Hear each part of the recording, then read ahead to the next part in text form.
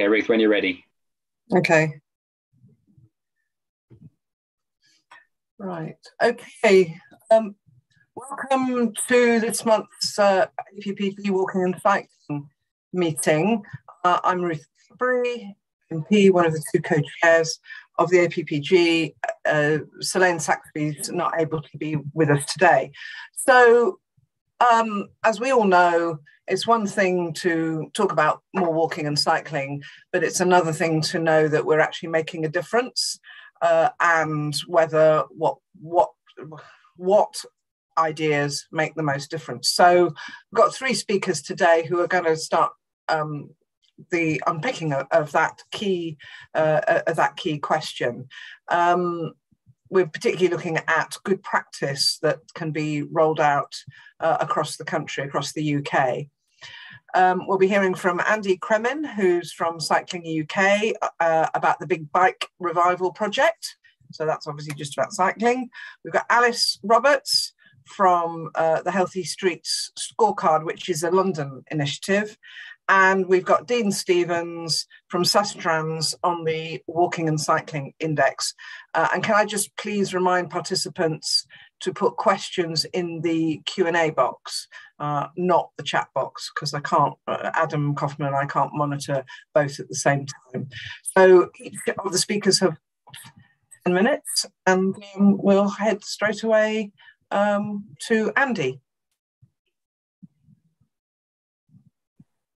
Okay, let me just unmute, sorry about that. I've got some slides to share, so hopefully this will bear with me 2 seconds, and I shall see if I can get that to share.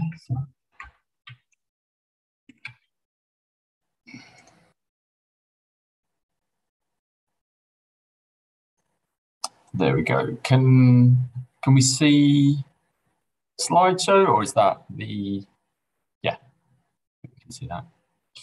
Let me just check. Okay, cool. So my name's Andy. Yeah, so I'm the head of behaviour change and development for Cycling UK in England, and I'm just going to talk to you about our main programme that we use in terms of behaviour change is our Big Bike Revival programme.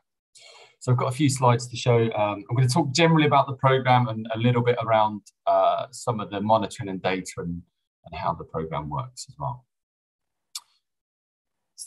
So, yep. So the aim of the Big Bike Revival is to target non-regular cyclists, those that are starting to cycle and returning cyclists, with the aim of increasing cycle trips, improving confidence, and really the ultimate goal of achieving modal shift. So the programme has been funded by the Department for Transport since 2014, and it's funded nationally, so we work across England. And it came from the idea that there's surveys done that there was 43% of people had a bike in the shed, but it wasn't roadworthy. And so the first iteration of the programme was about essentially delivering basic cycle maintenance to those bikes, so doctor bike type activity. Since then, the programme has grown and adapted as we go. And we'll kind of talk through that a little bit. So how does it work? In essence, it is a grant scheme. So Cycling UK funds multiple community-focused organisations across England to deliver the programme. They apply to us for grants and then deliver a series of one-off events in their local communities across the country. So the scale of the programme has increased year on year. I think during lockdown, we were lucky enough to have an increase in funding, the aim of sort of capitalising on the boom in cycling that came through, and kind of as an alternative to the voucher scheme that was issued through bike shops. The idea being this was much more community focused, and we were bringing the cycle maintenance perhaps to the people that wouldn't necessarily go into cycle bike shops. This year, it's a £2 million programme, again funded by the Department for Transport, and it's returning to kind of our standard model, which I'll talk through in a second. During lockdown, we were able to adapt the programme to work under lockdown conditions and social distancing. So that was a big scale up in the program, but it was a lot more return to delivery of Dr. Bikes. So as I said, last year we worked with over 300 delivery organisations delivering the program. And it's run through a core team of staff that we have, but also through a network of our cycling development officers that we have across the country. So from south to north, we have an officer in Plymouth and the southwest, the southeast, so they're covering kind of Sussex and Hampshire kind of area. Then we have Kent, Essex, Suffolk, Norfolk, and then the next one across would be the West Midlands. So that's sort of Wolverhampton and Dudley and Sandwell. And then we've also got Birmingham itself. Then we have the East Midlands, which is sort of Derby, Nottingham and Leicestershire. Then we have an officer in Sheffield, West Yorkshire, Liverpool City region, Blackpool, Manchester and Tyneside and that northeastern pocket. So, as I said before, it started with this idea that it was just about fixing, getting bikes up and running, the idea of overcoming one of those barriers to cycling. As the program's developed, we've realised that there's more to it, obviously, than just cycle ownership and having a roadworthy bicycle to use. So using our in-house behavioural scientists that we have, we're taking a view, looking at the programme through a behavioural science lens, and the idea of sort of making sure that the programme works in the best possible way and it gives an effective intervention. So the programme now runs on what we call our fix, learn, ride model, with each of those elements working towards the COM-B model of behaviour change. So providing capability, increasing capability to cycle through our learn type events, which could be learn to ride or learning about cycle maintenance yourself. Then we're also providing opportunity to cycle through that fix element, so the regular kind of Dr. Bike type activity. And then we are also improving motivation to cycle, providing led ride type activity and social rides for people so that they can go on and build social bonds through cycling, which is really important. I think when we're talking about this level, the aspiration is to get towards active travel, but at this initial phase, it may be the drivers we've decided are more around social aspects around cycling. And again, as we develop our programme year on year, it's more about empowering our partners and our local communities to be able to deliver this effective interventions. So again, as I said, the behaviour change theory is now kind of embedded. We do a lot of work, training and support to our delivery partners to help them create the best interventions. And again, it's a two-way process. We have delivery partners that work with us year on year and using their feedback to help develop the programme. And then when we say about developing the programme, obviously the groups we work with, we can provide training and support around the specifics around how to do some of the cycle maintenance, etc. But what we're really talking about is giving them the tools around behaviour change. So we spent a long period over the last year with our team really distilling everything down into a behaviour change through a behaviour change lens. So our team have worked with our development officer staff, delivery partners, but also beneficiaries to really drill down into what they think makes a successful type of event. And then we've created a series of resources to help the delivery partners deliver these events. And here's just a couple of examples of the resources there, one for each of the types of events. And it's not teaching delivery partners to teach them to suck eggs, I guess is the term. It's about making the sort of triggers in terms of behaviour change work best at the event. So small advice on how they can improve it. And then the next sort of element of that is our behaviour change cards, which was a sort of a novel invention that our team came up with last year. It's almost like a game of top trumps, but again, bringing everything through a behaviour change lens. So we've delivered these activities with our delivery partners, and it's getting them to think about the motivations and the reasons why they do the events. So we know they know how to fix a bike or run a bike ride, but this is about getting them to think about the deeper logic behind it, what will actually get someone to change their behaviour. So we're rolling those out at the moment with our delivery partners. And it's something we started at the end of last year. This one is rolling through, will be sort of peppered through our programme through this year. So if I just move on, so that's kind of how we do it. And here's just a couple of examples. As I said, the stories are often the most powerful, I guess, from our programmes.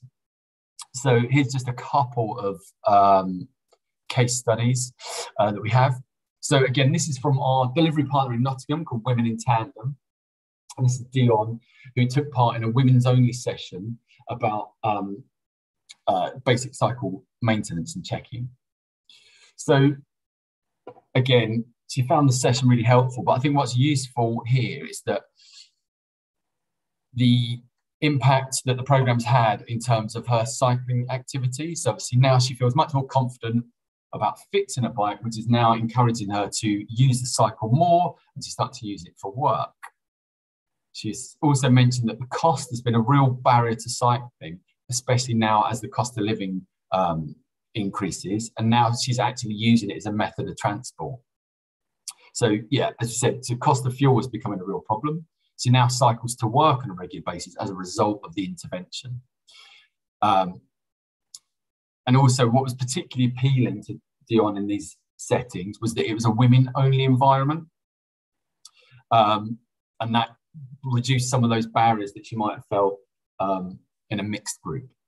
As a consequence of joining that, she's now also joined some of the lead ride activities. And instead, and in fact, the lead ride ended up being perhaps longer than we would normally do. So it was 17 miles. And she's really sort of found a sense of reward in terms of that as well. And she continues to go on more of those rides now. And she said what it's really helping with is building that confidence to be able to cycle independently as she goes on. And there we go. One more case study here, just an example. So this is Ginny. So she's from our delivery partner at Ready Steady Pedal up in Baildon, up in Greater Manchester.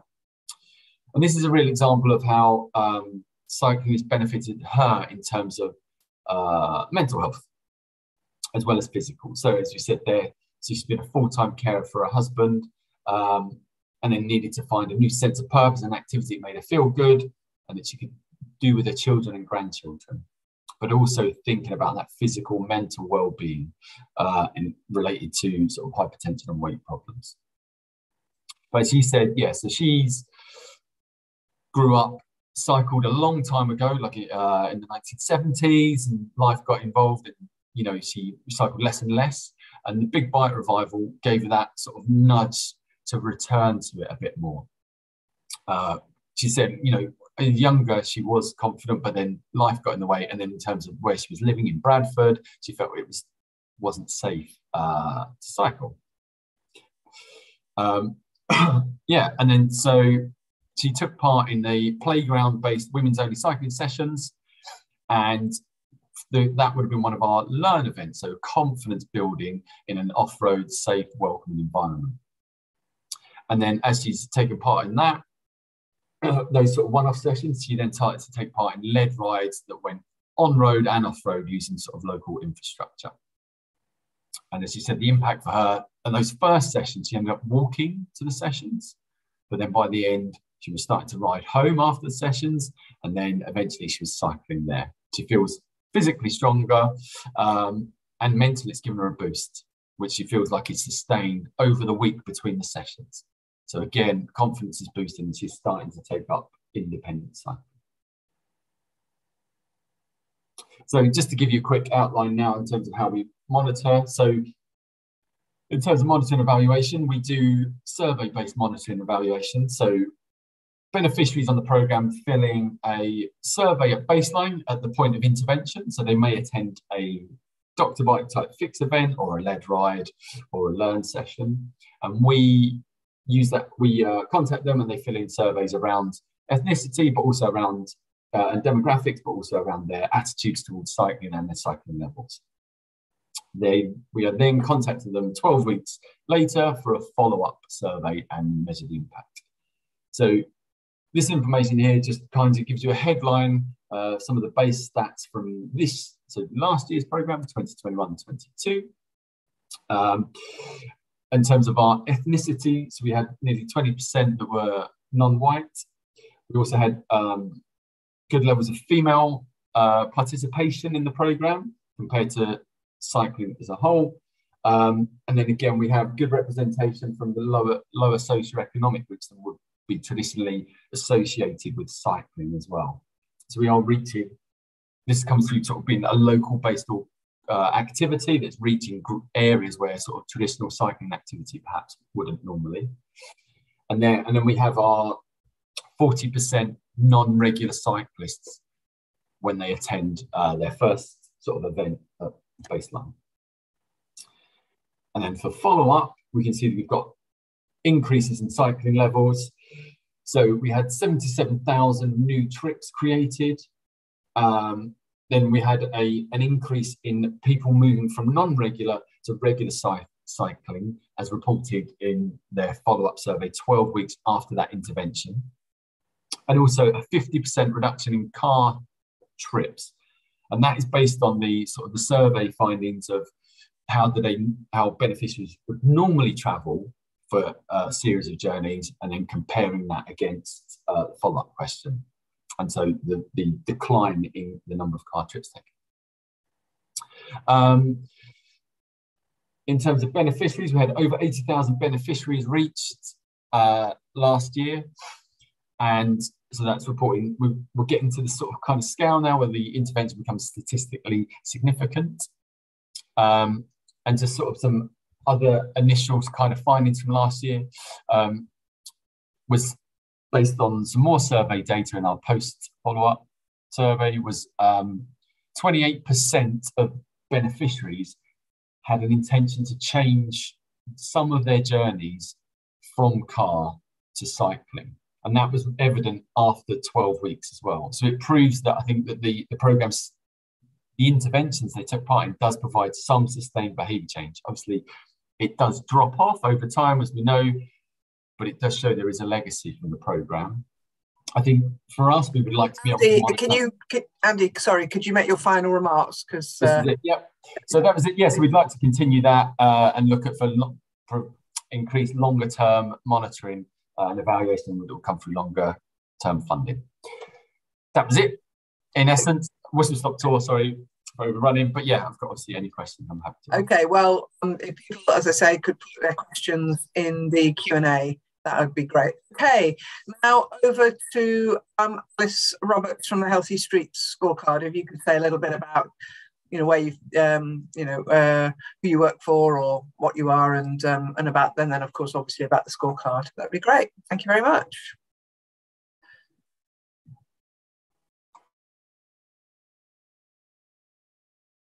You're on mute, Alice.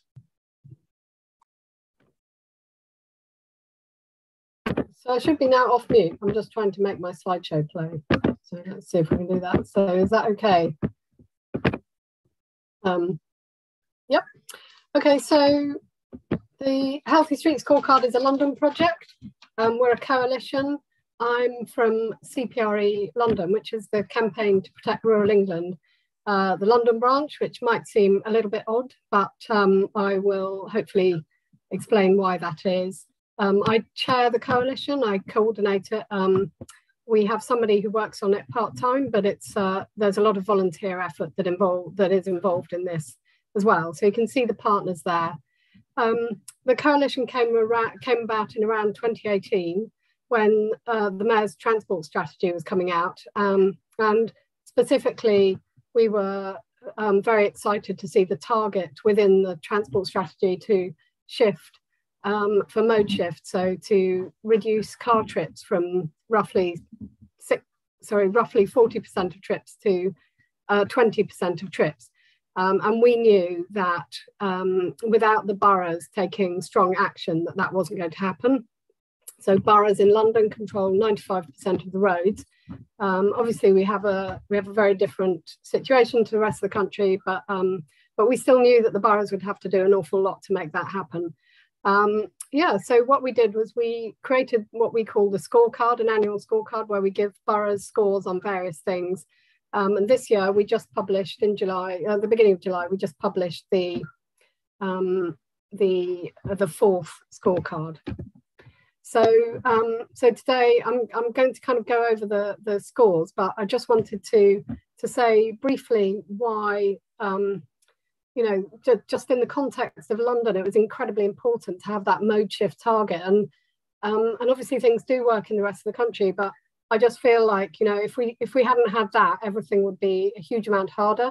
And it's it underpins the London plan as well. So the planning framework for London, and there's a particularly important policy in that, which is that all new development should be zero car as a starting point. That means there should be no parking spaces, and the expectation should be that the people in that should not be able to get a parking permit. Obviously, that rather assumes that parking is controlled. But I just wanted to make that point, because the links obviously between having a transport plan and a local plan and a land use planning framework, which actually work together, is vitally important. So there were some big changes this year which were really interesting, so I'm just going to mention them, but I'll also go through some of the results, not all of them, for some various reasons. So this is the sustainable mode share in all of the London boroughs. So just to give you an idea of what we publish, so you can see that the pale yellow is inner London boroughs, and light blue, it's the heat.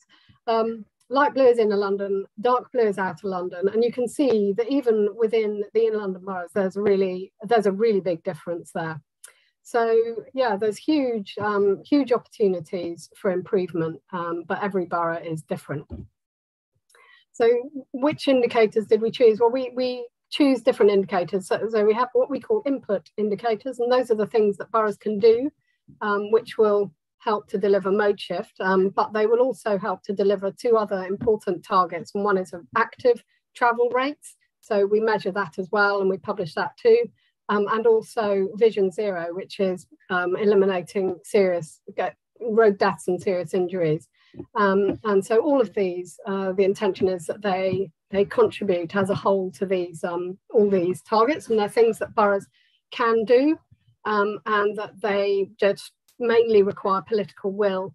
They are financially things that we think that can happen, particularly things like low traffic neighbourhoods, pound for pound, deliver a huge change as against other inputs or measures, I suppose. This year, we were very excited to introduce a new input measure, which is bus priority. So we're promoting bus priority in London on bus routes. That means basically putting in bus lanes or bus gates, which is where only buses are allowed through, not general traffic. And the other inputs that we promote, 20 mile per hour, we promote, I suppose, and measure for every borough. Proportion of streets which are 20 mile per hour, proportion of streets which have controlled parking zones, proportion of the whole area which is suitable for a low traffic neighbourhood, i.e. we remove things like very big parks or green spaces, and then proportion of roads which have cycle track, and then we have proportion of streets which have a school street where traffic is not able to go through at arrival and departure times, and also school stars, which promotes active travel, sustainable travel to school. So the outcome indicators are, first of all, sustainable mode share, but then also active travel, as I said, serious road injuries and deaths, and we've always published car ownership data, but this year we introduced something new, which was we introduced an element of that indicator, which is how the proportion of polluting vehicles, primarily diesel cars. So now I can't see what I'm looking at. Overall results. So sorry, that's the overall results. Right, so that gives you an idea of, so who comes top, who comes bottom, and that's again, we see that some outer London boroughs doing very well, doing even better than inner London boroughs. You've got Islington, Hackney, Camden at the top there. City of London, obviously, is a bit of an outlier, but does very well. Down at the bottom, Hillingdon, Barking and Dagenham, Redbridge, Bexley, Havering, and Sutton. So we also this year did something quite interesting, which was we adjusted for density, because we know that inner London boroughs have a natural advantage, if you like. And then we looked at which one's doing better if you adjust for density. And the really interesting one there is Waltham Forest, which is an outer London borough, which has done a huge amount to introduce low traffic neighbourhoods, cycle track in particular. That was really interesting. And if you look right at the bottom there, you've got Tower Hamlets, it's very inner London borough, doing much worse than you'd expect. So that gave us a bit of an insight as well, and gives boroughs an insight too, and residents, which is key. So the big changes, well, very interesting decline in car ownership, particularly in some boroughs which have done a lot to introduce the kind of measures that we're talking about. And then we've seen a big growth in school streets. So car ownership, the decline was in almost every single borough, apart from, strangely, Tower Hamlets, but also Hillingdon. Hillingdon already has a huge number of cars. Tower Hamlets has very low car ownership, but it has percentage-wise that it has increased the number of cars registered in the borough. So yeah, look at that. Newham 4% and Southwark 3.7%. Really interesting. And the really interesting one, of course, is Waltham Forest there, which is an outer London borough where you really wouldn't expect it to be one of the biggest drops of all London boroughs. So it's something like 38,000 cars altogether. So this brings in the spatial issues, which is something that CPRE London are particularly interested in. 64 football pitches worth of space, and that's just the cars that we've lost. So that's 1.5% overall in London car ownership dropped. So you can imagine the amount of space that gets taken up by cars otherwise. So yeah, so that CPRE London has particular interest in spatial issues. We also more generally have an issue around compact cities, if you like. So the opposite of urban sprawl would be a compact city, and obviously we're very conscious about saving countryside and promoting green belts, and so we promote a compact city, and we know that compact cities don't work if you don't have sustainable transport. And also, if you build out into the green belt, you end up building low density car dependent development. So that's the link between planning, if you like, and transport. So growth in school streets, that was very exciting. That went up from 2% 2 years ago to 15% now. So that's a bit of a huge rise. So that's all very exciting. And it gives, school streets are things that we find boroughs can do when they struggle really with the kind of really strong measures like low traffic neighbourhoods. They find it easier to put in school streets. So that's been really exciting. 20 mile per hour has also been something that boroughs, which I guess originally weren't doing a great deal, have focused on 20 mile per hour, which is great because, we don't expect every borough to do everything, but we do know that every borough can do something. And so putting in a 20 mile per hour default speed limit does push them up the ratings pretty well. This year, we've literally mapped every bus route in London, and obviously London is different. We have, if you like, regulated buses, and so we mapped the proportion of each bus route that has a bus lane or goes through a low traffic neighbourhood where it has priority. And again, we've just got these really dramatically different results. So the really interesting one here is if you look right down at the bottom, Kensington and Chelsea with just 5%, that's an inner London borough. But look at that, Hackney up there at 50%. So yeah, outer London obviously much lower, but again, quite big differences. So yeah, low traffic neighbourhoods, huge differences now. Hackney's up there with 70% of its of suitable area. So not parks and big green spaces covered by a low traffic neighbourhood, and down at the bottom there, 4%. And of course, low traffic neighbourhoods have just such a dramatic impact on mode shift, so stopping people from taking short trips, but also promoting walking and cycling. So that's the data, if you like. So quite a lot of movement the last year. So you can see that's year on year, but sorry, that's 2020 to 2022, quite a lot of movement there. Protected cycle track, again, big differences. Waltham Forest is the top. So we wouldn't expect this to look like 100%, but 13% is very, very good. And it's an outer London borough, which is really amazing. The only other borough is City of London, which does better, I think. Kensington and Chelsea, 0%. So here we have the figures, protected cycle track. So you can see some boroughs creeping up, doing very well, quite a few quite low down there. 20 mile per hour speed limits. We now have 19 boroughs with a default 20 mile per hour speed limit, but notably a large number which haven't taken this measure yet. So Barnet and Bromley there, with just 5% of streets. Control parking zones is, we've got a number of boroughs now in London, so 5 boroughs there with 100%, so total coverage. But there's Bromley there with only just 8%.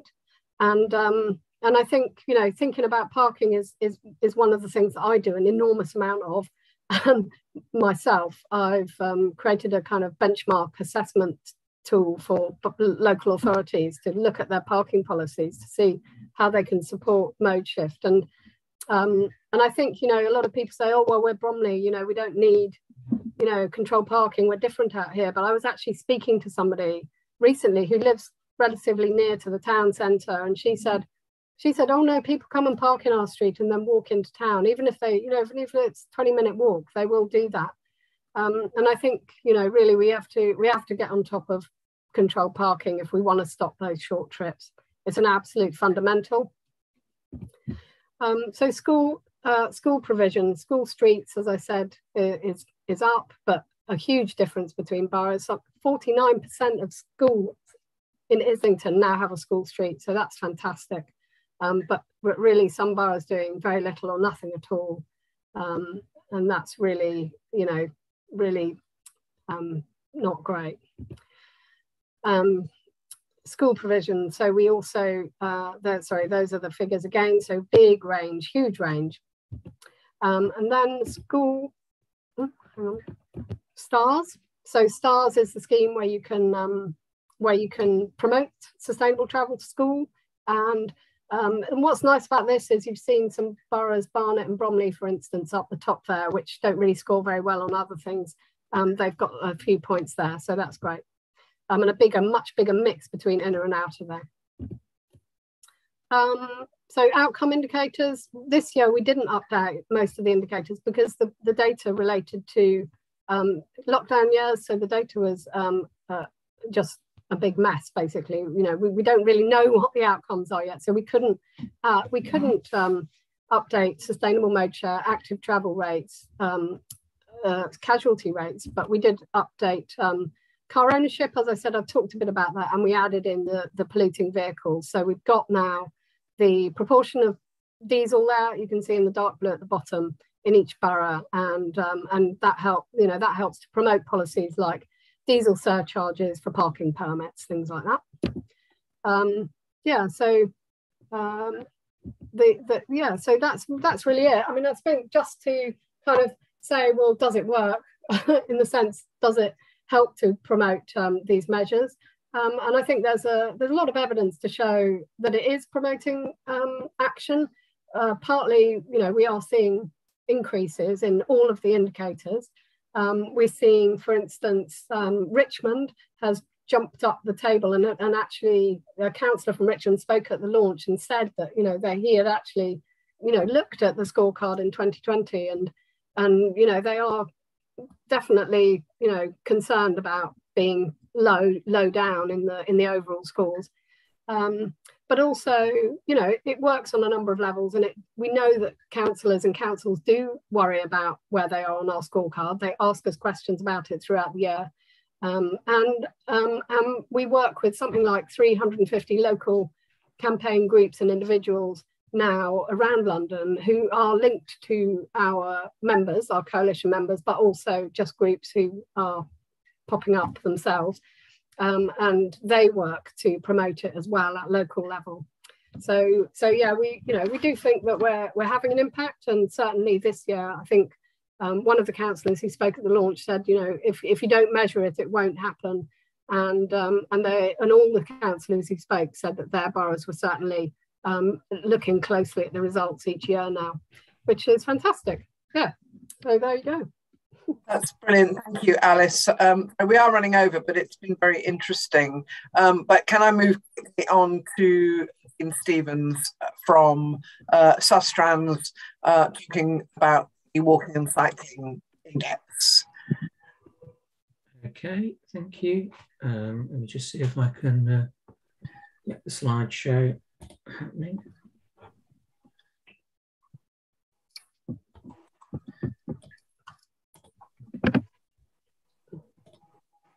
Okay, hopefully you can see that now.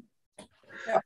So, Dean Stevens from Sustrans. I'm a programme manager for our Walking and Cycling Index, which used to be known as Bike Life until 2021. But we now collect a lot more data on walking as well, so we've changed the name. So, first of all, I'll just give you an overview of what the programme's about. Then I'll touch on some of the key messages that came out of the 2021 results. Then run through some of the other statistics from the programme, and then just touch on some of the future developments that we're working on. So, what is it? It's an assessment of walking, wheeling and cycling. So we gather what we hope is a broadly comprehensive collection of data and it was 18 cities in 2021. Began in 2015 as Bike Life, runs every 2 years. So 2015, 17, 2019 as Bike Life, and then this time round as Walking and Cycling Index. Okay, so what's in it? The bases of the data. The first section, city data, which is kind of the supply side, or if you like, the inputs, as Alice referred to them. So it's partly about provision, but it's also about some of the other things that determine the environment that people find when they're walking or cycling. So cycle theft and collisions are in there as well. Then there's, also to use Alice's language there about outputs. Some of those are people's behaviours, so they're in there. And also we use the behaviour data together with other data to model estimates on the amount of walking and cycling that are happening, and on the health and environmental and economic benefits and so on.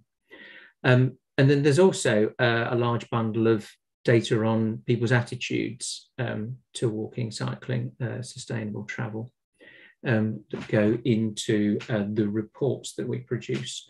So the actual outputs that come from the programme, the core outputs have been a PDF report, which you can find if you just go to Sustrans' website and look up Walking and Cycling Index. So it's for 2021, it was a 24-page report on each of those 18 cities or city regions, as well as the data. The reports include case studies. So there's 6 case studies in each city, so over 100 altogether, which can be used for helping to make the case, as it were, in various ways. And city information, so that's an explanation from each of the partner authorities that we work with in those 18 places to describe what they've achieved since the last round of reports and what they're planning in the near future. So, and in that, amongst the data, there's questions on the types of things that work, to go back to the sort of the original premise that Ruth set out for this meeting. So there is information there on the kind of things that people say would help them to walk or cycle more. So what's new for 2021? Well, one thing maybe just to pick up from those conversations was that the the attitude survey that we run, which is representative in each of the cities. We did delay that slightly in 2021 compared to previous, so that it was conducted after any travel requirements had been ceased, any COVID-related travel requirements. So we ran the survey in July, August, and September. So just other things perhaps to say about sort of the overall premise of the programme is that we're working in these cities and city regions at that geographical level. So through that, we intend to provide data which is at a fairly strategic level and reflects the geographical level at which more strategic decisions are made. So it complements the data that you get from the monitoring and evaluation of individual interventions. And also important, of course, that the attitude survey is representative of the population as a whole, not just people that are already cycling or even already walking. And also we ensure that, well, obviously the same questions are used in each of the cities in the survey. And for the other measures, things like the calculation of the total length of cycle routes, etc., we use the same definition in all the cities. So it's possible for one city to benchmark themselves against others. Okay, so there's a few things that were new in 2021, a lot more information on walking and wheeling. And also we were able to bring in a lot more this time from GIS, geospatial sources, around things like pavement widths and so on. Okay. We also aggregate the data from the 17 UK cities and produce an aggregate UK report. So some of the data that I'll run through in a couple of minutes is from that aggregate report. Dublin's not included, partly because it's outside the UK, but also because the survey was conducted face-to-face there. In the UK cities, it's done through a method called push to online, which is a combination of online and paper responses. So certain respondents get the opportunity to use either, and that just helps ensure that it's representative. Okay, so some of the key messages, or a couple of the key messages from 2021. One is, I mean, it's something that we've seen before with cycling, but this time, of course, we covered walking in a lot more detail with the questions that we asked. And one of the things that was clear from a bundle of the questions in our survey and the responses we had were that there are groups, demographic groups, disabled people, people on low incomes, two that probably stood out most, who feel less welcome when walking or wheeling in their neighbourhood. That's compared to 65% was the figure for the overall population in all the cities, all those 17 cities. But that's reflected in some of the other questions as well around perception of safety, for example. 52% of people saying it's safe for children to walk in their area. We did also ask in each of the cities at what age people felt that it was safe for children to walk and cycle locally independently. And that average age does, of course, vary from one city to another. So you can see that in the reports. Perceptions of cycling safety improved quite markedly. Reasons for that, possibly, we can only speculate, but because in the pandemic, perhaps more people went out and tried cycling. Obviously, there is good work going on. For example, the Cycling UK scheme that was described, lots of things happening, which are gradually having effect. So perceptions of cycling safety are improving. The third of those bullet points there is about the percentage of households within 125 metres of the types of cycle route that most people would consider reasonably safe. So we use that as a more objective measure of the quality of cycle safety for cycling. So it doesn't include things like just painted cycle lanes, which just generally thought not to be satisfactory. So moving on to some charts and some other trends in the data. Walking, we asked about how frequently people use each of the main modes of transport, walking, cycling, driving and public transport. And so we're comparing here between summer of spring of 2019 and later spring going into summer 2021. And whilst the level of, or the frequency of people regularly using public transport dropped quite a lot, as we might perhaps have expected, of course, by then. Level of driving was also down a long way, whereas the levels of walking held up pretty much, and the levels of cycling were different from one city to another. But one of the important things there was that if you measure it by the percentage of people that use a mode of transport 5 days a week, there are more people now that walk 5 days a week than drive. And that didn't used to be the case in 2019. So yeah, just a bit of a tipping point there in some respects reached. So cycling, that one's about cycling once a week or more. So some increases there, but not across all the cities. And then also with people who ever use a cycle of any kind, various kinds of cycle. Some bigger increases seen in that. So hopefully we take that as a sign that there are more people that were not cycling before that have now experimented with it, tried it out again recently, dusted off their cycle, as we were hearing. So those figures are showing some good trends. Number of annual cycling trips, there's some ups and downs across the cities. Perceptions of cycling safety, so that just shows in more detail there that there was an increase of, well, more than 3% in all of our, well, that's a clutch of 13 cities, which is the ones that we're able to make comparisons with between 2019 and 2021. We've got a few new cities in the programme for 2021 as well. Public support appeared to have fallen for most of the measures when we take it at face value in terms of just asking the question, do you support more physically protected cycle tracks protected by a curb? But having said that, so figures similar for school streets there. But having said that, then we also saw decreases in the percentage of people that would support all sorts of transport-related intervention, including the percentage of people that agreed with spending more on driving went down as well. So this may just be a reflection that people are looking for public spending more in some other areas rather than transport. And so, yeah, similar story for low traffic neighbourhoods, although it's not always a decrease, some increases, and the figures are perhaps not as dramatic as we might have feared from some of the news stories that we've seen on low traffic neighbourhoods.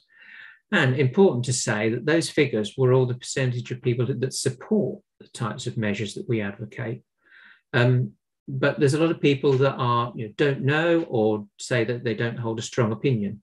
So when you actually look at people that are say they specifically oppose active travel measures, they are pretty low, including for low traffic neighbourhoods and importantly for school streets as well down there, where the level of support isn't quite as high as we would like, but it's still a majority, 51%, and a small proportion disagree.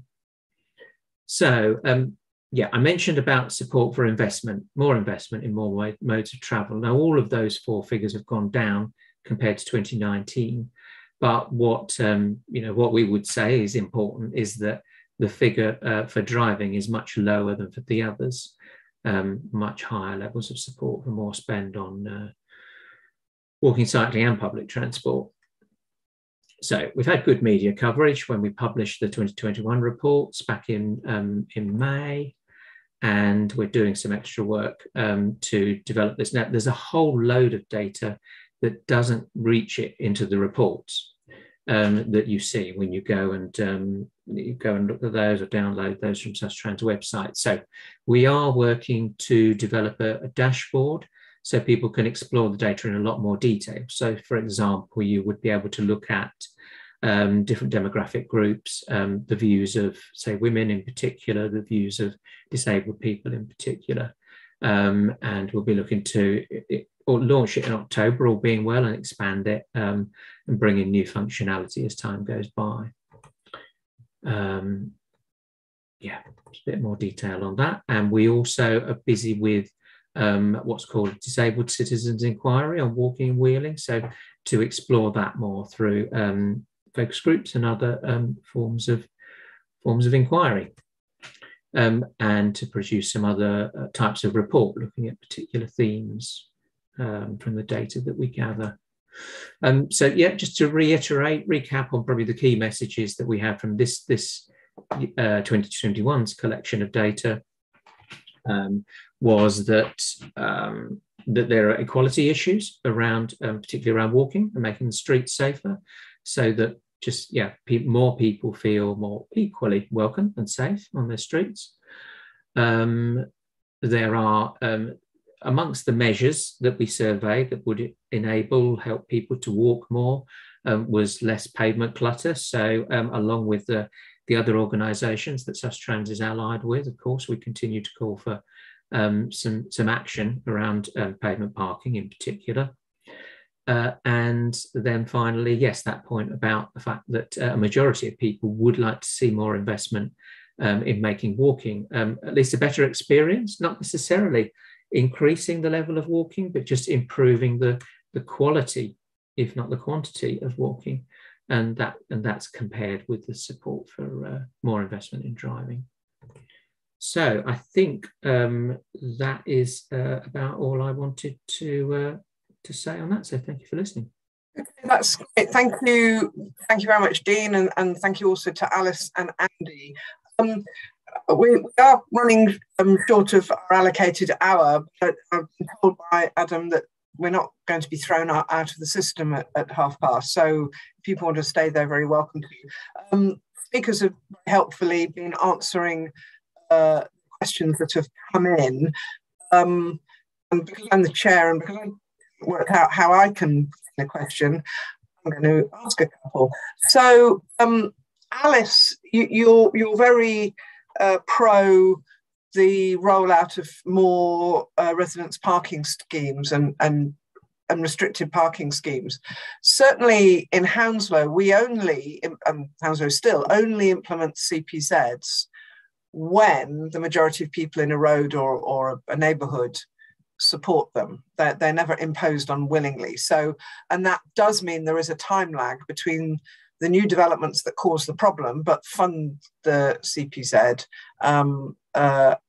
being built and completed and occupied, and the residence parking scheme going in. But by then, there's such a problem caused by the parking of the new residents that the existing residents vote for it. Of course, that then causes problems to residents of the new blocks who, particularly in the shared ownership and social rent housing, if they require mobility for work, a car to be able to work, and they didn't,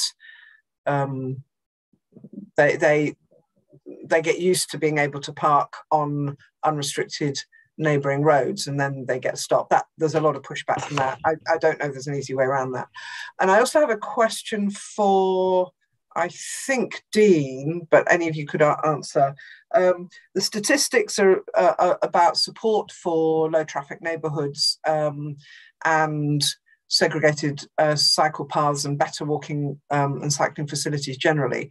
The statistics seemed a bit kind of ambiguous or not necessarily particularly supportive.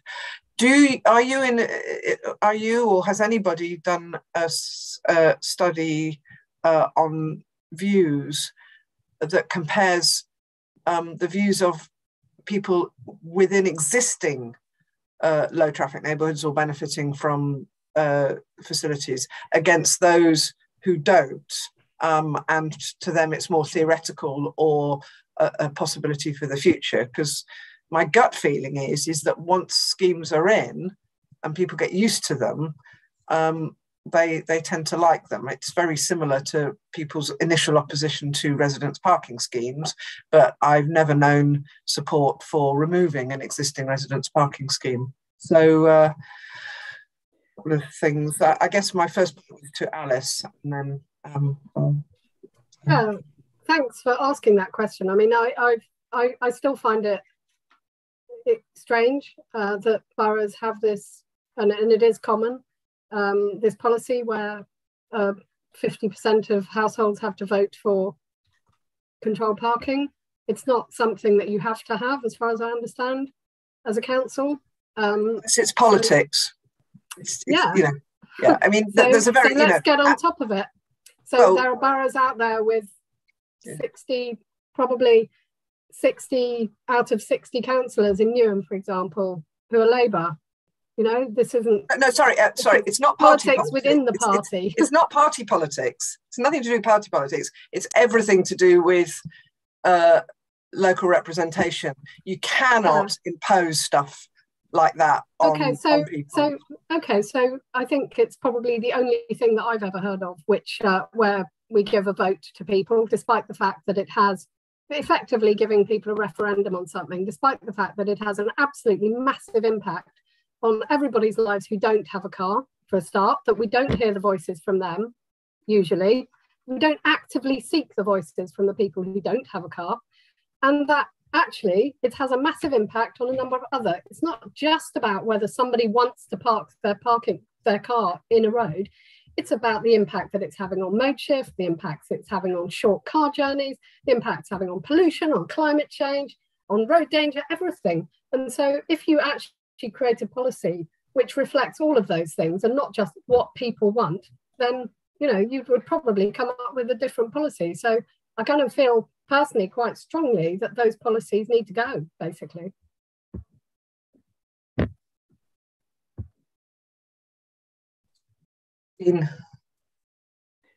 I think it was your statistics I was asking about, whether there's been whether there is a difference of perception of active travel facilities depending whether they're already in or whether they're being proposed.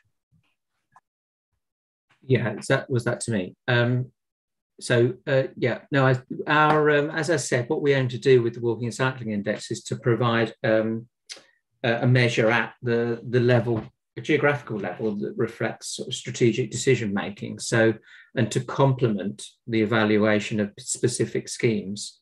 So, no, in this instance, it's not broken down by where there is a low traffic neighbourhood. We've actually got a colleague that we're working with who's doing some research using some of the data in that way and looking at where there are low traffic neighbourhoods and the responses there. But it's not something that we've done generally. I think across the cities that we work with, there aren't very many low traffic neighbourhoods. So that would be a much more specific evaluation of those particular interventions. Obviously, there are far more in London. There are a couple in Birmingham, not very widespread generally. So, I think it's something that needs to be done more specifically. Although in London you've got a better chance, and through the dashboard there. Just if I could pick up the question from Mark Strong in the Q&A, because it does relate to that. He was asking about, apart from Cambridge, all areas are unitary councils across the UK. Actually, the areas that we work with, they're not necessarily all unitary. So some of them are city regions, so Greater Manchester, for example, and Liverpool City region. They are urban areas. We don't claim the data to be representative of the UK as a whole, but we are quite confident that it's pretty representative of larger urban areas across the UK, is what I would say. Thank you. And certainly, we discussed this briefly at the last APPG meeting, but our anecdotal evidence of and okay, I am rather London-centric, I guess, but the anecdotal evidence from the council elections in May was that,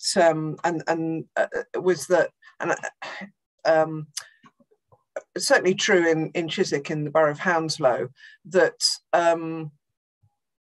the one party campaigned vehemently against them, and the party that didn't say anything really about them, but was blamed for blamed by the activists for implementing them, actually, won a seat. So, and there's some anecdotal evidence around the country that campaigning against low traffic neighbourhoods and cycle facilities and walking facilities, etc., doesn't actually do you many favours as a politician. But I think particularly once they're in, and that was the beauty of gear change during pandemic, because it meant things could go, things that were taking forever and consulted on to the nth degree were put in as temporary measures to try them out. And so we got, people got used to the much more peaceful neighbourhoods and change their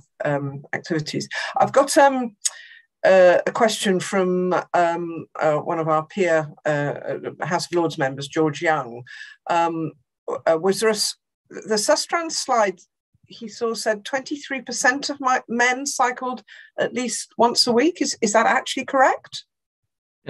Yes, he did read that correctly. It's that is the result from the survey. And sorry, who was being surveyed? I missed that. Was that a National Mori poll or something like that, or was it? It's a survey. Yeah, it's a survey that we commissioned. It was run by NatSen. I can summarise briefly the methodology. So they take a random sample is taken of households from across the city or city region, whatever area it is. And sufficient to ensure that we get a sample of at least 1,100 respondents in each city, which then gives us confidence intervals of 3% either side, approximately speaking.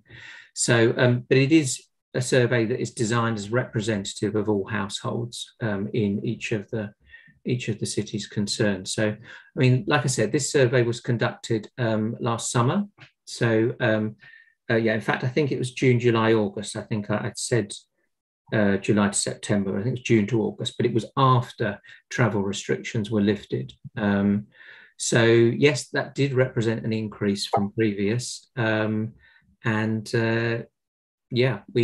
from judging by some of the other figures, we hope that's because there are more people cycling for leisure now and fitness, perhaps, rather than relatively speaking, compared to before the pandemic.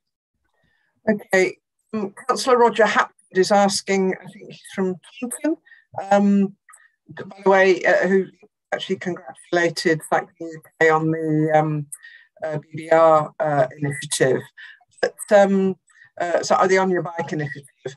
And suggest you might want to invite my chair, Selene Saxby, to see you. It's all the southwest, so I don't know what that distance actually means, but she may be very pleased to see you because she's also has sort of rural towns in her constituency.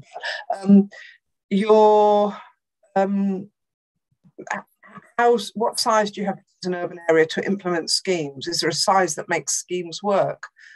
I think it's very much horses for courses. Any of you want to come in on that, particularly those of you with experience of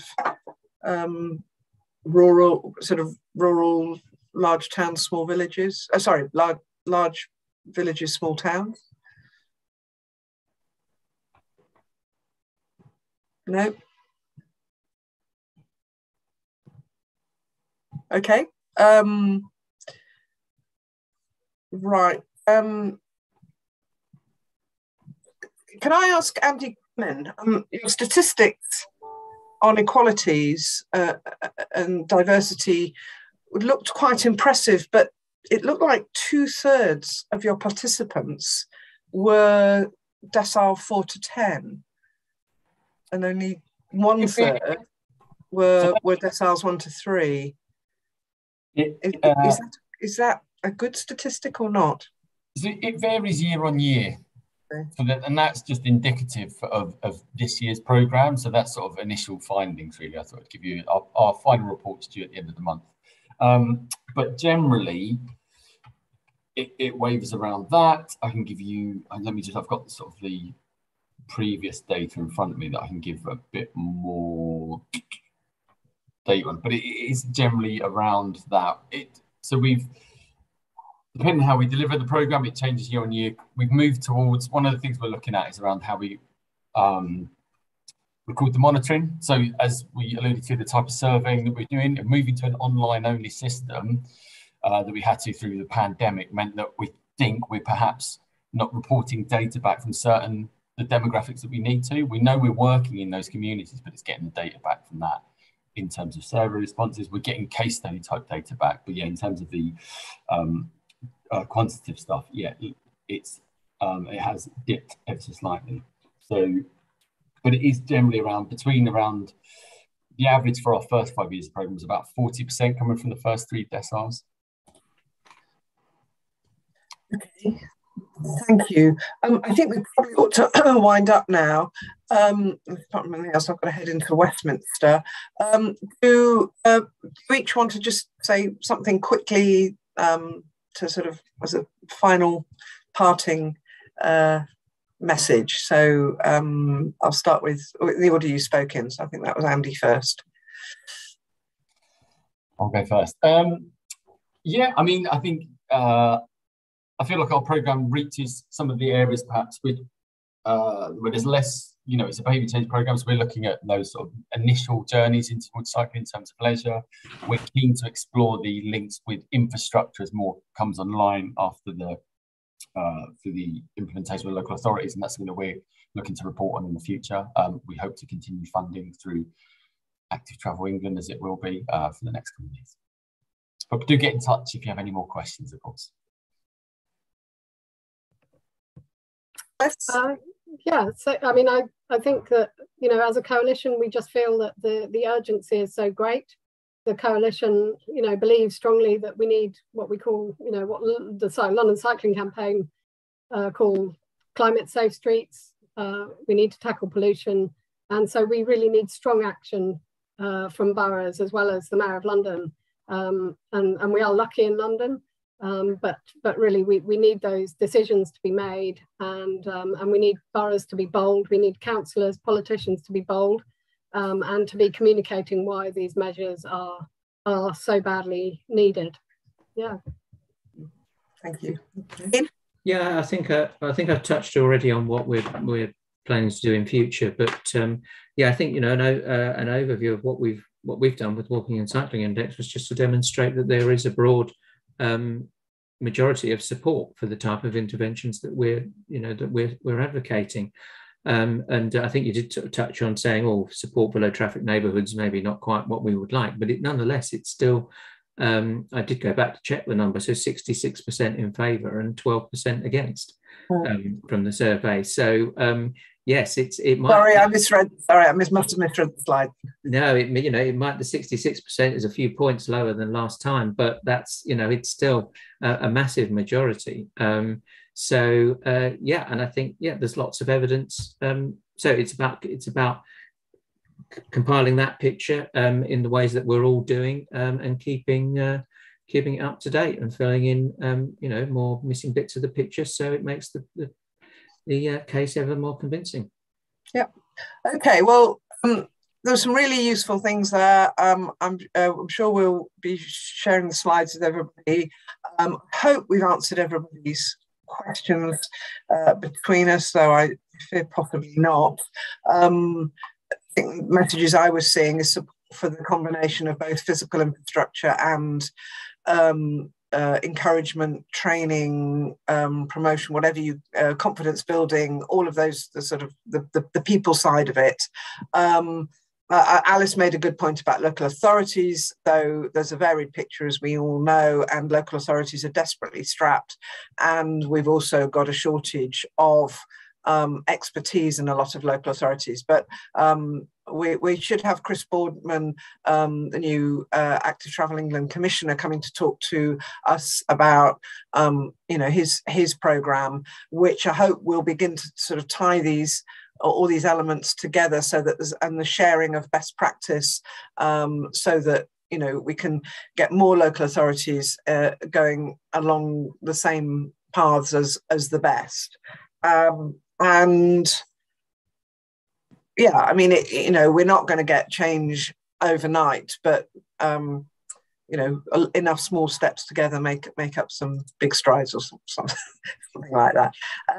Okay, so thank you very much to all our speakers. Thank you to Adam Kaufman for sorting out the meeting today, and thank you to all participants. And I hope you found it useful. Thank you very much.